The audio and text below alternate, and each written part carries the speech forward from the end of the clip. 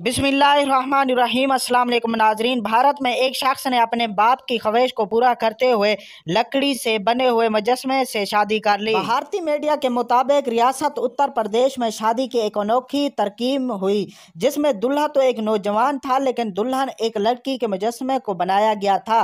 शादी का मंडप सजाया गया है और खवातीन ढोल थाप कार नगमे भी गए हैं। दूल्हा और लकड़ी की दुल्हन ने साथ फेरे लिया और तमाम रस्मात अदा किए। दुल्हन ने मीडिया को बताया कि मैंने जीती जागती दुल्हन से शादी करने के बजाय बेजान लकड़ी के मुजस्सम से शादी और अपने वालिद की ख्वाहिश पर की है। दूल्हा के 90 साल वालिद ने मीडिया को बताया कि मेरे 9 बेटे हैं, जिनमें से 8 की शादियां हो गई हैं। ये मेरा 9वां बेटा है, लेकिन इनके पास ना पैसे हैं और ना ही दिमाग, इसलिए मैंने किसी की जिंदगी खराब करने के बजाय लकड़ी के मुजस्सम से शादी करा दी। दोस्तों, दुल्हे के बाप के बारे में आप क्या कहना चाहते हैं? दुल्हे के बाप ने सही किया या गलत किया, ये भी हमें कमेंट में लाजमी बताएगा। दोस्तों, अगर आप मेरे चैनल पर नए हैं तो मेरे चैनल को लाइक कर दें, सब्सक्राइब कर दें और घंटी के निशान को जरूर प्रेस कर दें, ताकि जो भी नई नई वीडियो बनाऊं वो आप तक पहुंच सके। दोस्तों, आज की वीडियो यही थी। इंशाल्लाह अगली वीडियो से मुलाकात होगी।